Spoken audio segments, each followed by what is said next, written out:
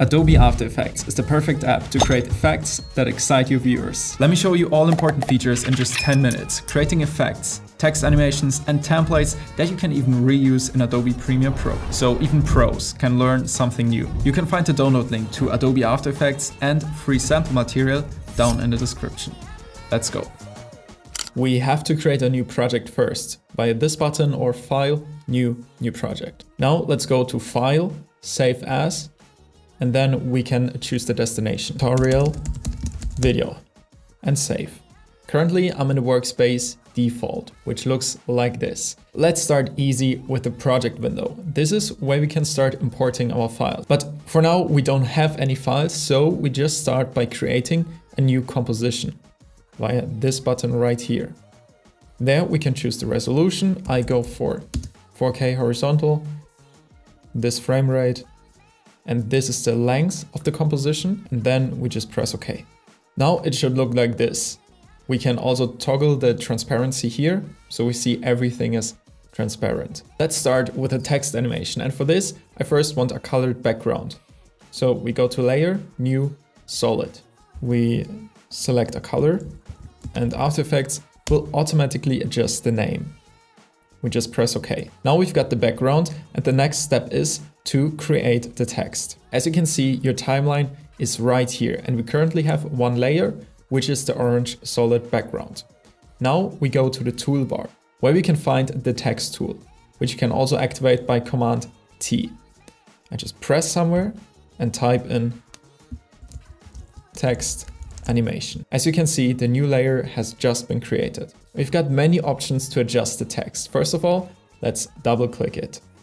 Here on the right side, under text, you can adjust the font, also the size, and the alignment, which is centered. But if you want to center the text perfectly to your video, you can also go down to Align and use these tools right here. Let's change the color to black, the font weight to black, and make it a bit bigger. Let's have a look at the timeline. We can unfold the different layers, and you can see some more values that we can adjust. For example, transform. Now this is where we, for example, can adjust the scale, which is really important for our text animation. But let me show you one simple trick that will make any text animation look better. Before we start animating, we really have to set our anchor point to the middle of the text. Right now it's at the bottom. This right here is the anchor point. The shortcut to change this is Y, and we can then move the anchor point by holding Command to the middle of our text. Now let's go back to the full view and let's start animating. For that we need keyframes. First, the scale. We have to animate this little stopwatch, which will activate the keyframes. And what you can see here is a so-called keyframe, which saves one specific value within this little box. So right here we have the value 100. Now let's set it to 0.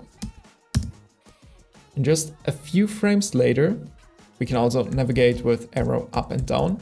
Let's, for example, go 5 steps further and set the scale to 120. And then 2 frames later, 100. So if we zoom in a bit, you can see the difference. It starts with 0, goes to 120, and then to 100. Let's play it back. That doesn't look too bad, but we can easily level it up. First of all, we want to activate motion blur to make it look more realistic. For that, we have this icon right here, which we can activate on the text layer. If you don't see this icon, you probably have to press this button, toggle switches and modes. Now, if we go between the keyframes, you see the before and after. Big difference. And that's how the text animation already looks way better. Now that you know keyframes and motion blur, it's time to show you a little trick, because After Effects has many built-in effects, especially for text. For that, I will just duplicate the layer by pressing Command D and hide the first text layer. And then here on Text Animation 2, I press U, which will open up all the different values which have keyframes, which here is the scale. And with the stopwatch, I can disable it and just set it to 100. So we have the clean text layer again, and now we go to effects and presets. Let's close the properties, and under animation presets, text, you can find so many different effects. For example, animate in. And it's so much fun to try different effects. The most important thing to know is that the effect will start exactly where your playhead is. So if you position your blue playhead here and you choose one random effect, then you'll see this effect will start right here at this specific point. Now let's, for example, go for fade up words, which looks like this. And this is how you can achieve amazing text animations within seconds. So make sure to get to know some of these effects and note your favorite ones. Now let's do the amazing effect where the mug pops up out of nowhere.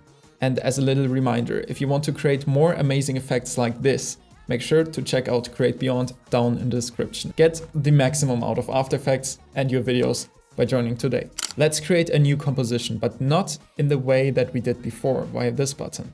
No. First, we're going to import our footage. Just drag and drop. And now we can easily select one of these clips and drag it onto the new composition icon. And this is how you can create a new composition way easier in case you already have videos. So for this effect, we need two things. First, a clean plate, which looks like this. So the same spot without the mug, and we need the mug shaking like this. And now make sure your layers are in this order. Down below, a clean plate, and above that we have this mug. So we see if I hide the mug, we see the clean plate.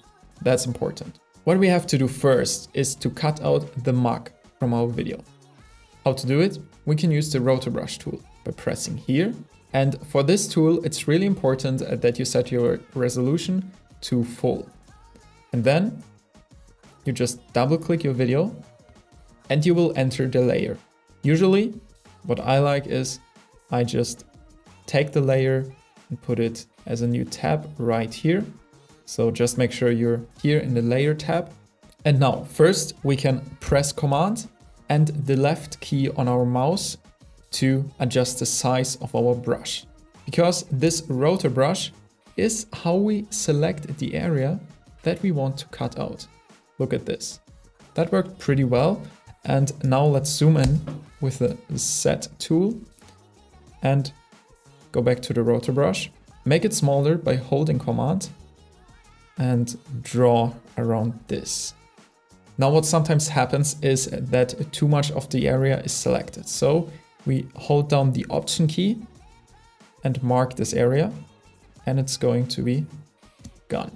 And just like this, our mug is selected. And as you can see, if you go to the next frame, the selection will be automatically adjusted. And our last step is to freeze all of this. So the effect will be saved and we can't accidentally adjust it. So now let's go back to our composition because currently we are here in the layer. To go back, we either click here or we press the Tab key and click on our composition. As you can see, the mug is already here, but we need some more steps to make it look good. First of all, I want to make it pop up. So we use the scale again. I press S for this. This will open up the scale on our layer. The problem is, you can see the mug is coming out of nowhere. So we have to define the bottom of the mug from where it should scale, which is around here. So again, we choose the anchor tool and drag the anchor point to the bottom. And let's go to scale 0 to the first frame and again activate the keyframes. And now let's do it similar as we did with the text. We first go to 120, which might be a bit too big, maybe 110. And then a few frames later to 100. First of all, I would start the effect only when the mug starts moving to the bottom from like here. So let's just start the effect around here. Now the same step as before, we want to activate the motion blur. which makes a huge difference. I would probably just make it a bit shorter. Now let's maybe just adjust the Rotobrush to make it a bit smoother. So we go to Rotobrush here in the effect controls and adjust the feather. I feel like we can easily adjust it to 10. So the edges are a bit smoother, which makes it look even more realistic. Now to wrap it up, let's go back to our text animation and learn a trick which will make any animation look better. Now here, as you can see, we have our fade in animation. We don't need that right now. I will delete it. And we turn back on our first text animation. And when I press U, it opens up the keyframes. So this is our text animation. Now let me give you an example. Let's set another keyframe right here. And maybe 5 frames later, let's set the size to 140. And what you can see here is that the text animation is linear. It's just one consistent speed, but we can make it look much cooler. First of all, by selecting both keyframes and pressing the function and F9 button on your keyboard. Then it already looks way smoother, as you can see. But let's take it to the next level. We can activate this little symbol right here, which is the graph editor, and just keep those two selected. And here you can see the detailed graph behind our keyframe animation. I prefer to do a right click and go to Edit Speed Graph. Now we can easily adjust the speed. I again select our 2 keyframes, and then we see some small yellow dots, which we're going to press and drag to the right, and the right one to the left. Maybe even like this. And then, as you can see, the speed looks completely different. Especially when we make the animation a bit longer. You see that it looks way more professional, because when I activate the graph editor, it starts slowly, increases the speed a lot, and then decreases the speed immediately again. The last step is to export our composition. So we could either export the text animation or our mug effect. Let's go for this one, for example. Actually, I want the video to end here, so I press N, which just sets the end point. You can also move it around here. And then we go to File, Export, and Add to Render Queue, which will open up our render queue. And the most important setting is the output module. Let's just click on it. And then you have many different formats. So if this is your final video, which you want to upload or to send to clients, I would recommend you to export H.264, go to format options and go to something around 40 to have a really nice quality, which you can send your clients or even upload on social media. And then just press OK. But here's a little tip. If you later on want to use this animation in Premiere Pro and then in Premiere Pro export the video again, then I would go for a QuickTime file, which has much more information. It is way bigger, but you get better quality. And in the format options, I would set it to Apple ProRes 422 HQ, which gives you a superb quality. And you press OK. Then you can just click here, specify where you want to save the file, and then click Render. That's it. In the intro, I promised you to show you a really special trick on how to create text templates in After Effects, which you can then always use in Adobe Premiere Pro. Let's do it. So we go to our text composition, and in the window, Essential Graphics, we can select a composition, which is Comp 1, aka our text animation. And now, if you, for example, want to have this text animation in Adobe Premiere Pro, maybe without an orange background, and maybe in the color white, then all we have to do is just go to nice position and then click here. So this is the title thumbnail, which you will always see. And we set the name to tutorial animation. And then the magic trick is to close the text animation layer. To unfold it again, go to text, source text, and drag and drop it in here. You can also edit the properties, enable custom fonts, size adjustments, font styles, press OK. And that's it. We can export it. Then select a local drive folder, save it. And the last step is to drag and drop the final file in Premiere Pro to your graphic templates.